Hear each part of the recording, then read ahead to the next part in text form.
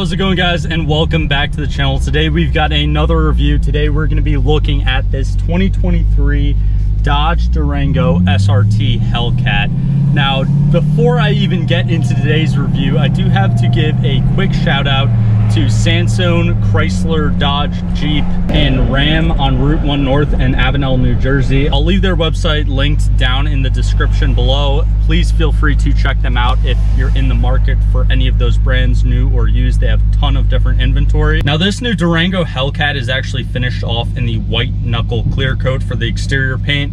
It's one of the 11 different options for this year for the model. And the interior, as you guys could tell, is the red and black interior. There's only one interior option if you're getting a Hellcat Durango, and that's this. And honestly, I really do love it. Everything from like the red seat belts, which is not that really important, but the red leather on the seats all the way back, like through the 3 rows of seating in this thing, is very nice. And also, I do really like the kind of forged carbon accents that you get in the center console here, as well as on the door cards. I did in the past, like when I first started my channel, actually review a 2016 Hellcat Charger, and the interior as well as the infotainment system, which we'll get to in a bit, everything is a lot more updated and better just in this 2023 model. Now, I know that's kind of obvious, but you do have the 10.1-inch infotainment system with all the different kind of Hellcat driving modes that you'd see in any other model that has this very good Hellcat drivetrain.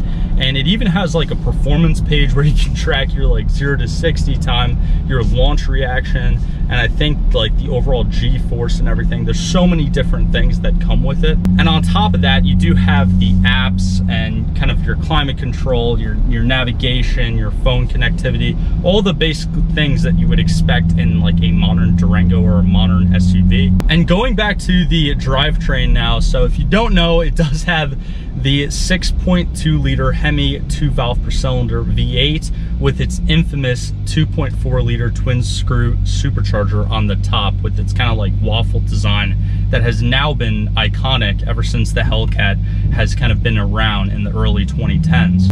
However, this new 2023 Durango Hellcat actually technically makes 710 horsepower versus the base like 707 that you'd think a Hellcat would make from factory, and it makes that at 6,100 RPMs, and it also does make 645 foot-pounds of torque at 4,300 RPMs. You still do have the same 8-speed auto transmission, and I do have to say, although I have complained plenty of times in the past about steering wheel mounted paddle shifters versus column mounted paddle shifters, I do really like the paddle shifters that are on this steering wheel. You do have the leather steering wheel. I love the design. I love the bolsters on the side, and I do really like the paddle shifters. They're kind of pushed out a bit, which makes them a lot easier to use while driving. Now, looking more of the history of the overall Hellcat drivetrain in the different models and Mopar's lineup, the Trackhawk and Hellcat Chargers / Challengers have been around for a while, but this Durango Hellcat actually did come out for the 2021 model year, and I believe they actually skipped over the 2022 model year, and then obviously the 2023, and now the 2024 is going to be its last year. So there's going to be a very limited run of these Durango Hellcats, and I honestly really love the idea of putting a Hellcat drivetrain in a Durango. Dodge is awesome for this.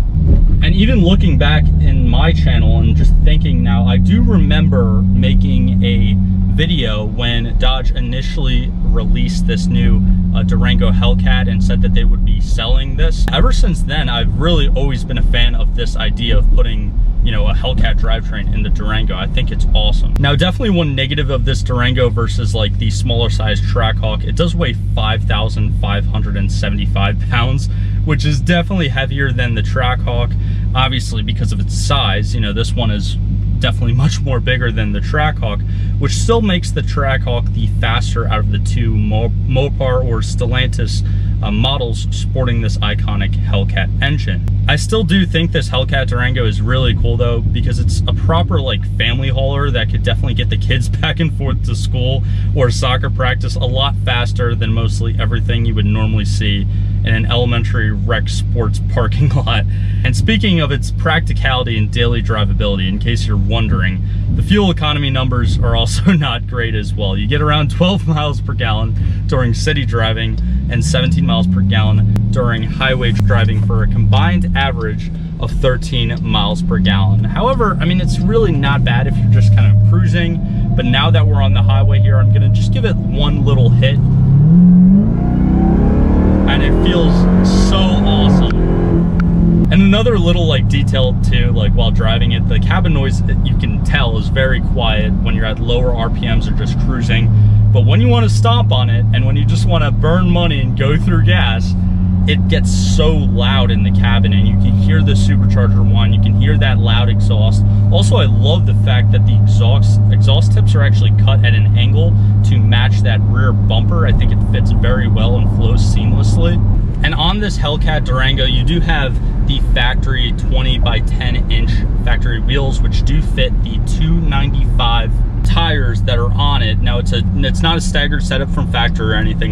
There's 295s all the way around, so it really does hook, especially from a roll. And if you ever did want to launch this, and I'm not launching this particular one because when I took it out, it had 13 miles on the odometer, so it's basically brand freaking new, and they are trying to sell this. But in case you did want to launch it, there is a launch button with the SRT button. You can turn traction control off, and that is all located kind of underneath the infotainment system as well. And if you honestly are worried about the daily drivability and practicality of this thing, I mean, hey, at the very least, it does have a heated steering wheel, and it does have heated and cooled seats, which right now it's pretty hot out, and I am loving the cooled seats right now. Overall though, I know I talked about it before, but I love this vehicle and I love this concept so much, along with the new Ram TRX, because it's essentially Mopar's figurative middle finger to the different laws that have pushed a lot of manufacturers to make very basic 4-cylinder turbo crossovers or SUVs in the modern auto industry.